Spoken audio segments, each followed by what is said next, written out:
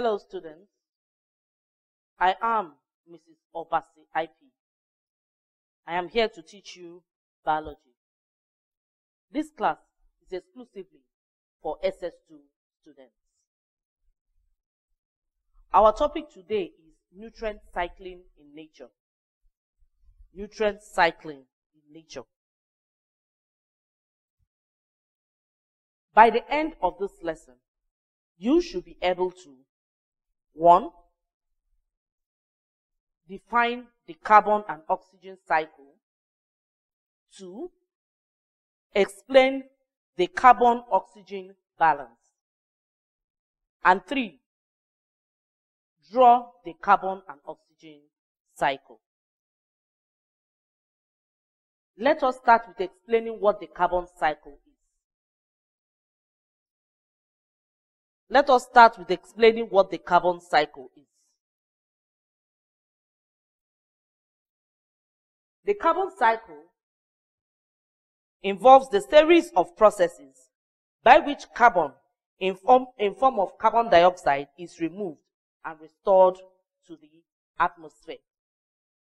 I repeat, the carbon cycle involves the series of processes by which carbon in the form of carbon dioxide is removed and restored back into the atmosphere.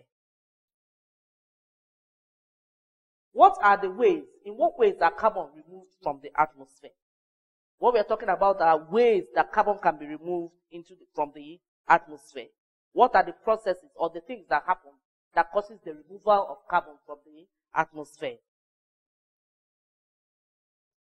First is that carbon is removed from the atmosphere during the process of photosynthesis.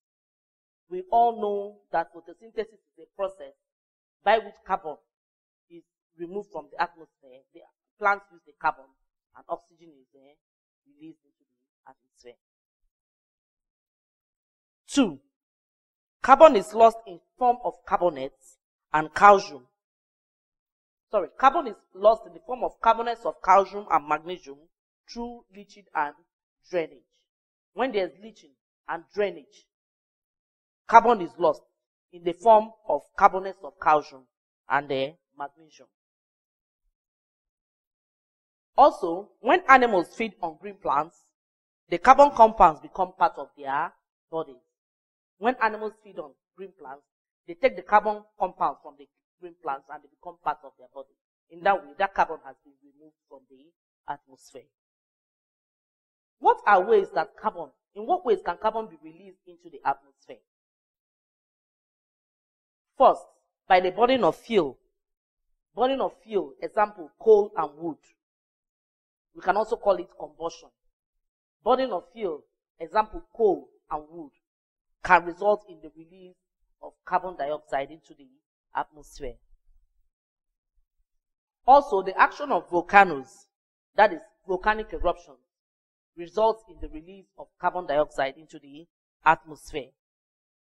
Then, respiration in plants and animals also releases carbon dioxide into the atmosphere. Death, decay, and putrefaction of plants and animals can also be a process by which carbon is released into the atmosphere.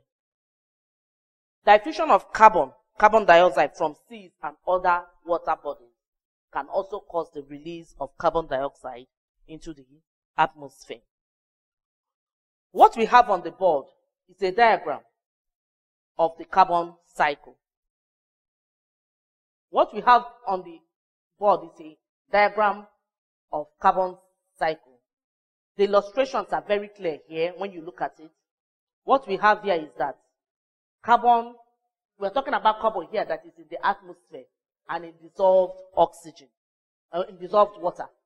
Carbon in the atmosphere and dissolved water. Through the process of photosynthesis, green plants taking carbon. Okay? Then these green plants also, through the burning of fuel, it is released through biofuel as combustion, and carbon dioxide is also released back into the atmosphere. Also, respiration of these green plants and metabolism also releases part of it into the atmosphere. Down here, these green plants are eaten by animals. And the death and decay of these animals will also release carbon dioxide into the atmosphere. Then the death and decay of plants also releases carbon dioxide into the atmosphere. This diagram is a simple illustration of the basic carbon cycle flow in nature. Before we talk about the oxygen cycle, let us talk about the importance of carbon cycle. What are the importance of this cycle that we are talking about, the carbon cycle? What are its importance? 1, it ensures the concentration of carbon dioxide in the atmosphere remains relatively constant. It ensures that the concentration of carbon dioxide in the atmosphere remains relatively constant. Also, the carbon cycle ensures a constant supply of carbon dioxide for green plants to carry out the process of photosynthesis. Carbon cycle ensures a constant supply of carbon dioxide for green plants to continue to carry out the process of photosynthesis.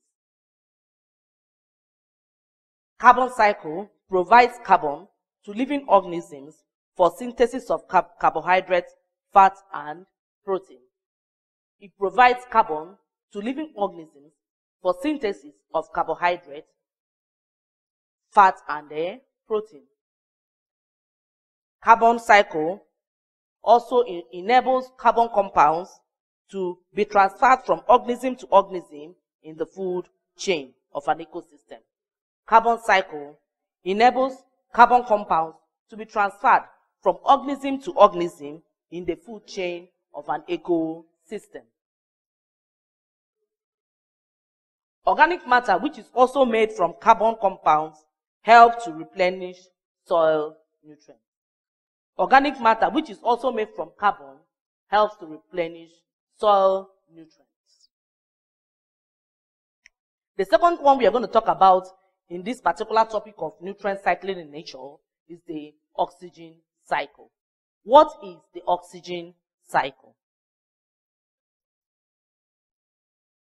It is also the process by which oxygen is removed and returned to the atmosphere. Oxygen cycle is also the series of processes by which oxygen is removed and also restored back into the atmosphere. How can oxygen be removed from the atmosphere? Oxygen can be removed by the cellular respiration of living organisms. When there is cellular respiration in living organisms, oxygen is removed from the atmosphere. It is also removed by combustion of fossil fuel.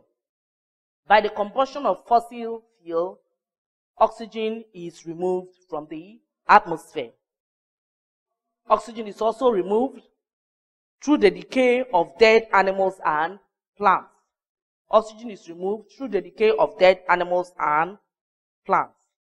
Then what is the major process we know, or the major way we know that oxygen can be released back into the atmosphere? Oxygen is released back into the atmosphere through the process of photosynthesis. What we have on the board is a diagram of the oxygen cycle. If you look at it very well, it is very clear. We have photosynthesis in green plants. Okay? Oxygen in the atmosphere is released to plants and animals through the process of photosynthesis. Organic compounds are also released to plants and animals. After being used, they come back here, and the plants and the animals actually release carbon dioxide into the atmosphere. And this carbon dioxide are also used by plants again for the process of photosynthesis. Also, another byproduct is water, which is also used for the process of photosynthesis in plants. The last thing I want us to talk about is the carbon-oxygen balance. When we are talking about the carbon-oxygen balance, we are talking about the balance of carbon dioxide and oxygen in the atmosphere. And it is mainly maintained by the oxygen released and the carbon dioxide consumed during photosynthesis in plants. The balance of carbon dioxide and oxygen in the atmosphere is mainly maintained by the oxygen released and carbon dioxide consumed during photosynthesis in plants. It is also regulated by carbon dioxide released by animals during respiration. It is also regulated by the carbon dioxide released by animals during respiration. Oxygen makes up 21% of gases in the atmosphere and is also maintained by its use during combustion. So when oxygen is used during combustion, it also helps to maintain the oxygen balance.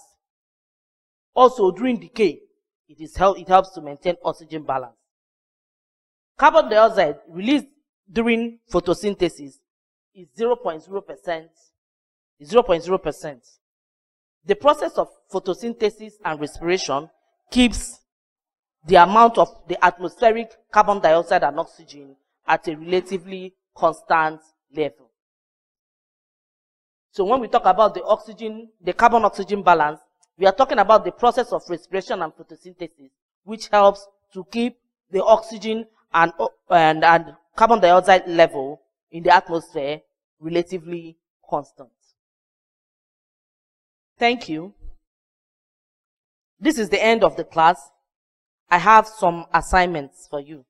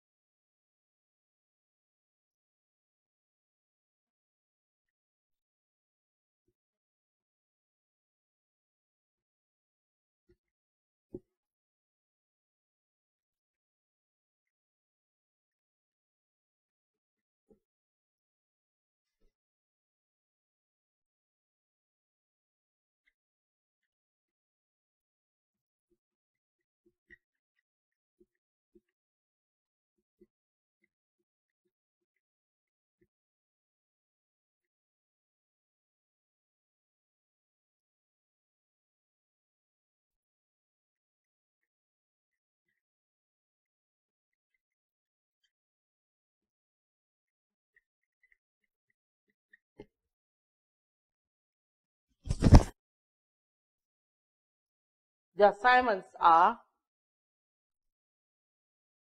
1.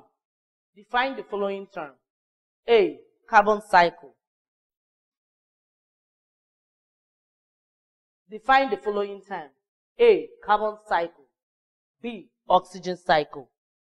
2. Diagrammatically illustrate the carbon cycle. 3. Briefly explain the term carbon-oxygen balance.